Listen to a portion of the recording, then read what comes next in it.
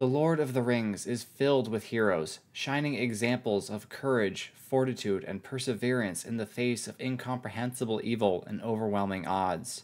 Most of these exemplary characters are warriors of surpassing skill who bravely stare down the hordes of Mordor and Isengard and emerge victorious. Aragorn, Theoden, Éomer, Éowyn, Legolas, Gimli, the list goes on and on.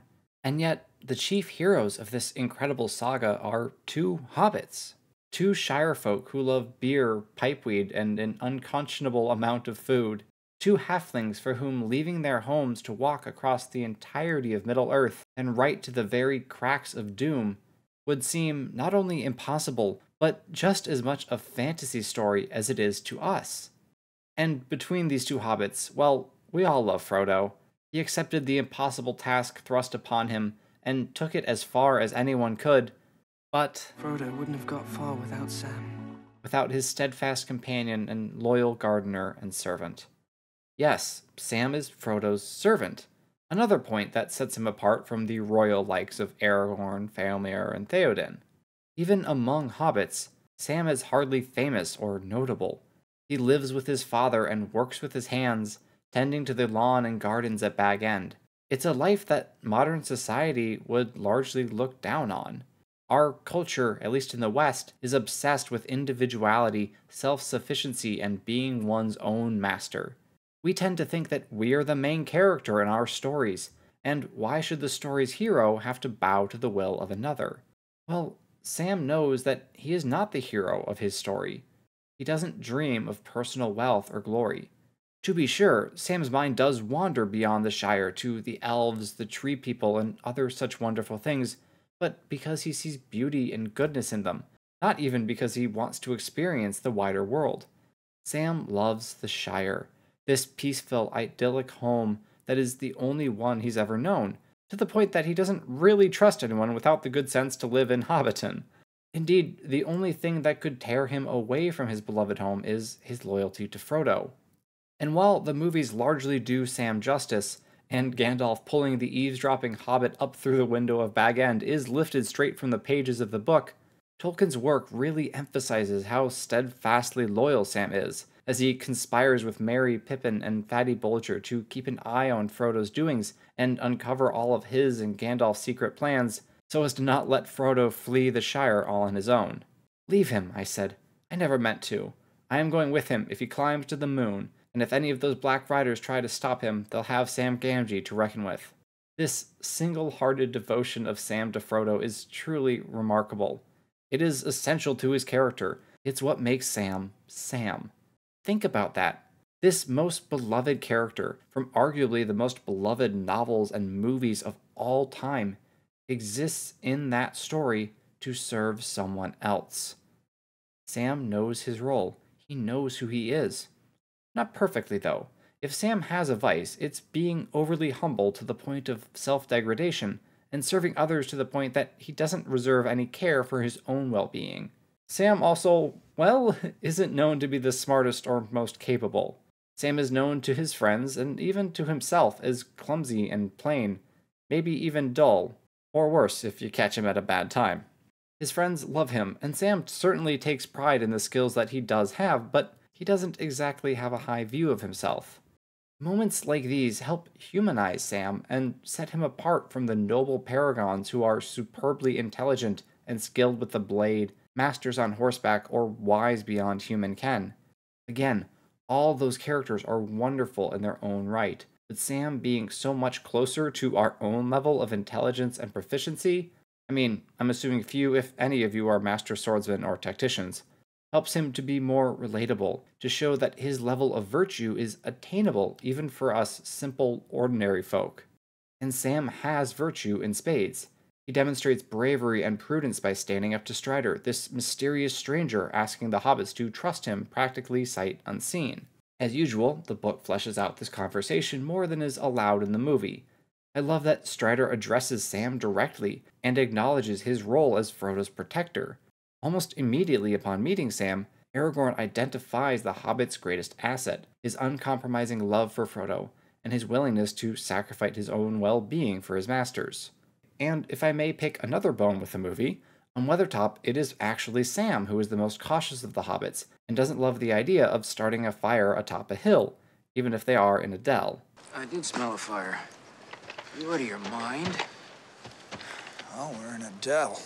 Sam may not know what Aragorn does about the Black Riders, but he certainly knows how light works, so obviously he would not be so stupid as to light a fire unprompted while being hunted by servants of Sauron.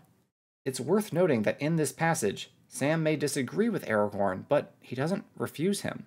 This is a key point in humility. We may know, or think we know, a great deal about a given subject or even our own area of expertise, but sometimes someone comes along who has been around the block a few more times than we have, and if you trust them, you listen to them, even if their advice runs contrary to your instincts. In other words, to be humble, you have to know the limits of your abilities and knowledge, and if you ask me, it is far better to underestimate them than to overestimate them. Case in point, when Frodo disappears near Amon Hen and the Fellowship is searching for him, Sam attempts to keep up with Aragorn and Boromir as they run through the woods, but soon he falls behind. His hobbit physique simply can't keep up with the men as they cover as much ground as possible in order to find the ring-bearer. So, what does Sam do? He doesn't try to push himself beyond his limits. He instead relies on his familiarity with Frodo, who is closer to him than to anyone else, to determine Frodo's likeliest course of action. This brings us to one of the most poignant and meaningful scenes in the trilogy, as we witness the full display of Sam's dedication to Frodo, but also Frodo's love for Sam. See, it's certainly wonderful to serve, to give of yourself, but there is the possibility, perhaps even the probability in today's self-centered world, that you might not receive the same selfless, unconditional love in return.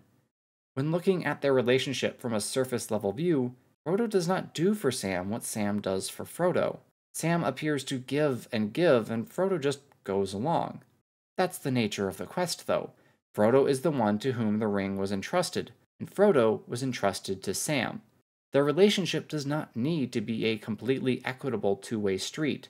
They each have their own purpose, and both hobbits are steadfast and unwavering in them. What this scene highlights, then, that isn't always obvious, is how much Frodo cares about Sam. No doubt, Frodo wishes he could have Aragorn, Gimli, and the rest with him, but the protection they would provide wouldn't counterbalance the detriment of traveling with too many companions who can't match hobbits for stealth, and, mighty though they might be, can't fight the entire forces of Mordor. But surely one more hobbit, a fiercely loyal and trustworthy friend, wouldn't cause much more risk and certainly would be of great assistance. But Frodo, selflessly, though perhaps imprudently, attempts to avoid dragging even one of his friends into greater danger. Frodo is not just Sam's master, he is Sam's friend.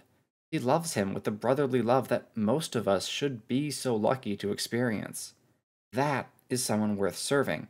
Sam isn't a poor, abused dog beholden to whoever happens to have the other end of his leash. He is a sneakily wise and insightful hobbit who has decided to serve another because his selfless and loving master is deserving of that service. And when we as humans find a cause, big or small, worth serving, we tend to stick to it. Our stories are filled with heroes who demonstrated unfailing perseverance in the face of impossible odds because they believed in their cause, because they loved those behind them or beside them. Sam himself echoes this sentiment in his famous monologue in The Two Towers. Folk in those stories had lots of chances of turning back, only they didn't. That is Sam. Oh, he might not admit it. He certainly would not place himself alongside the people in those stories, but he certainly deserves to be there. When Pippin and Merry tried to use him to spy on Frodo, he could have stayed out of his master's business. When Elrond summoned Frodo to the council, Sam could have explored Rivendell and talked with the elves whom he admires so much. When Frodo chose to go to Mordor alone, Sam could have respected his wishes and stayed with the rest of the Fellowship. But he didn't. There's some good in this world, Mr. Frodo. And it's worth fighting for. Good doesn't need to be an abstract concept or idea. It can be a place or a person.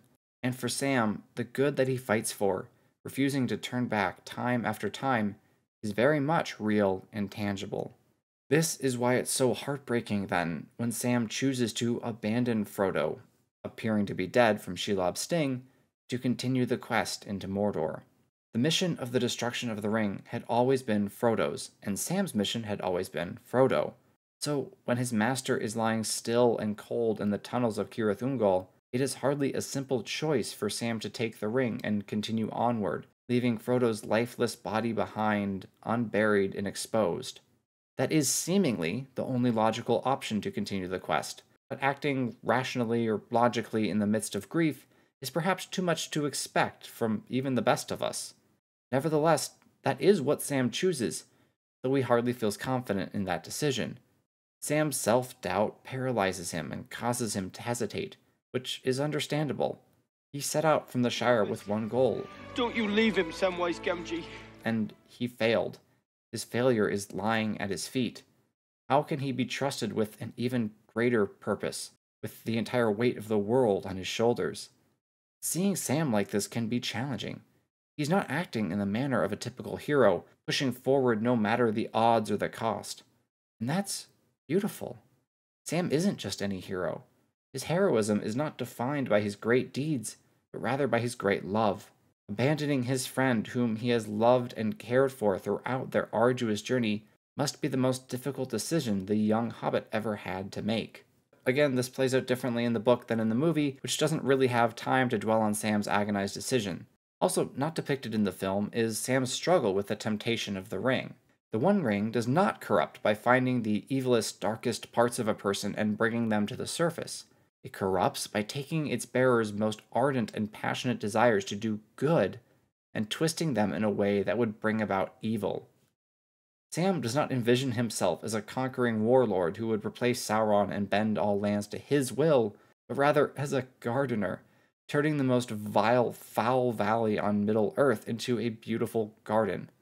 Does it get more Tolkien than that? So how does Sam resist such a potent temptation? No surprise, it was the love of his master that helped most to hold him firm. But not only love for Frodo. Sam's humility also kicks in and reminds him that the one small garden of a free gardener was all his need and due, not a garden swollen to a realm, his own hands to use, not the hands of others to command. As mentioned before, Sam knows his role, his abilities, and his needs, and they are all very small. Yes, Sam struggles with self-doubt and self-deprecation, as those vices are on the extreme end of humility, but he still holds fast to the virtue itself, recognizing that it is not his place to be elevated above others, but rather to serve them. This is the reality he has lived his whole life, and especially on this quest, serving and caring for Frodo as they journeyed ever closer to Mordor. And it turns out, Sam can't bring himself to fully abandon Frodo after all. When the orcs of Mordor discover Frodo's seemingly lifeless body, Sam abandons his role as ring-bearer and attempts to return to his master's side, even if it means everything is lost. This poses an interesting question. Should Sam have done this? A reminder that I'm talking about the book, in which Sam is not immediately presented with the fact that Frodo is still alive. Should Sam not have persisted with the quest, taken the ring into Mordor, and attempted by himself to cross the plains of Golgoroth, climb Orodruin, and cast the ring into the cracks of doom? Certainly, he should have at least tried, no matter how hopeless it may seem, right? Well, maybe, but it wouldn't really fit his character. Sam has been at Frodo's side throughout the whole journey. How can he leave it at the very end with no hope of seeing Frodo again? That very hope is, after all, what allows Sam to push forward with the ring in the first place. Once the orcs discover Frodo, and that hope is destroyed, Sam naturally reverts to being the loving, devoted servant, which is absolutely essential to his nature. Additionally, Sam fully and truly abandoning Frodo, going off alone, and casting the ring into Mount Doom wouldn't really fit the story's themes either. See, The Lord of the Rings is full of incredibly inspiring characters, absolute paragons of bravery, persistence, and selfless love. But none of them win the day by themselves. They have their victories, to be sure, largely won by joining forces with at least one of the other heroes, but ultimately each and every one of them, from Aragorn to Frodo, finds himself insufficient for achieving total victory over evil. They do great things, but they all fall short. They cooperate with the will of Eru Ilúvatar, relying on his providence and acknowledging that they cannot do everything. And, as Gandalf says in Moria, even the very wise cannot see all ends. Sam does not know how his story will end, but he knows his place in it. And providentially, that decision turns out to be the best one, as Frodo is very much alive and in need of rescue, and attempting to cross Mordor alone and with an unfamiliar burden would have certainly resulted in Sam being caught. Instead, Sam returns to where he belongs, helping Frodo in any way he can, no matter how dire and impossible their situation may seem. And then, on the slopes of Mount Doom, with all hope having faded away, vanishing like their memories of the Shire and all that is good and beautiful in the world, Sam summons one final feat of filial love. I can't carry it for you, but I can carry you! Come on! Who among you can watch that scene with dry eyes? Is there a more beautiful, inspiring moment in all of film? This incredible display of devotion, dedication, and perseverance from a simple gardener imprints itself on our brains in a way that can hardly be put into words. And that is not because this is a great feat of strength on the part of Sam. Tolkien tells us that Frodo was amazingly light on Sam's shoulders. No, we love this scene. We return to this moment year after year because it is the culmination of Sam's journey. It is the epitome of self-giving love and unwavering faithfulness. It is a depiction of the sort of friendship that we hope and pray to find outside the pages of a book. Sam Gamgee is not your typical hero, and yet he might be the most incredible hero ever created in a work of fiction. If you polled 1,000 people from the ages of 10 to 21 and asked them, "Would you like to be a servant?" I'd conjecture that you would receive few, if any, affirmative answers. But if you asked them, "Would you like to be like Sam Gamgee?" you might get a good few nerds who would answer with an enthusiastic yes. And yet, the questions are one and the same. Sam isn't just Frodo's friend and companion. He is those things, to be sure, but also he takes it upon himself to care for Frodo, to watch over the well-being of his master, who bore this unfathomable burden upon an impossible quest. Whether that was carrying more than Sam's fair share of the gear, taking an extra watch at night, or ensuring that Frodo actually remembered to eat, Sam was constantly thinking and acting on Frodo's account, not his own. And this kind of self-gift is so wonderful to see modeled, not only because it provides an example of love to which we can aspire, but also because it is actually attainable. The actions of Sam Gamgee are largely ones we can imitate. I would guess that most of us will never lead men into battle, will never stare the chief servant of the Dark Lord square in his non-face and hold our ground, will never shout before charging at a full gallop into the ranks of our enemy. And yeah, we also probably wouldn't skewer the spawn of a primordial spider being, nor will we firemen carry anyone up the slopes of a volcano. I mean, probably not, you never know. But we will feed other people. We will clothe them and keep them protected from cold. We will stay awake so they can sleep. We will remain at their side as long as they need us, because how could we do any less? For those whom we love, we give, without thought of remuneration, payment, or any benefit for ourselves. That is what love is, plain and simple. It's willing the good of another for the sake of another, putting their needs before your own. But what about me, asks our culture. What do I get out of this? What is my assured reward for all this self-giving? Well, nothing and everything. What does Frodo do for Sam? Nothing in the material sense, and yet Frodo gives Sam one of the most sought-for aspects of life, a purpose. Frodo simply is a person worth serving. If the roles were switched, would Frodo not have carried Sam up Mount Doom? Sam certainly would think so. Love is not a business transaction. We do not give it so that we will receive it in return. Yes, we want to receive it, and God willing can surround ourselves with people who love as freely as we do. Love needs to be free to be true. If given under duress or obligation, is it really love? That is why Sam's love for Frodo is so admirable. He could have chosen the easier road, but he didn't. He had chances to turn back, but he didn't. And even if their stories had ended here at the end of all things, Sam certainly would not have regretted giving that love so freely. But their stories do not end there. When the ring is destroyed and the Shire restored, Sam does in fact reap the fruits of his love. He has a home, a wife, children, a peaceful life, everything he ever wanted. The life he would have had anyway but for the ring, but also one that would have been impossible if not for the choices he made during his journey with Frodo. Sam does not live as a conquering hero, nor attain immeasurable wealth or fame. He is a gardener, surrounded by those whom he loves. Sam left the Shire to save the Shire. He traveled across the world to the end of all things, enduring unspeakable horrors, and his reward is not glory, power, or prestige, but rather the restoration of the simple, peaceful, joyful life he left behind. Okay, wait, hold up. The title of this video is The Masculinity of Sam Gamgee, and yet that was the first time I ever said the word masculinity. What gives? As lots of commenters are fond of pointing out, the virtues that make men such as Aragorn and Iroh so incredible are also virtues that women should strive for. And that is absolutely correct. Masculinity and femininity are not divided by what virtues they have, but rather how they express those virtues.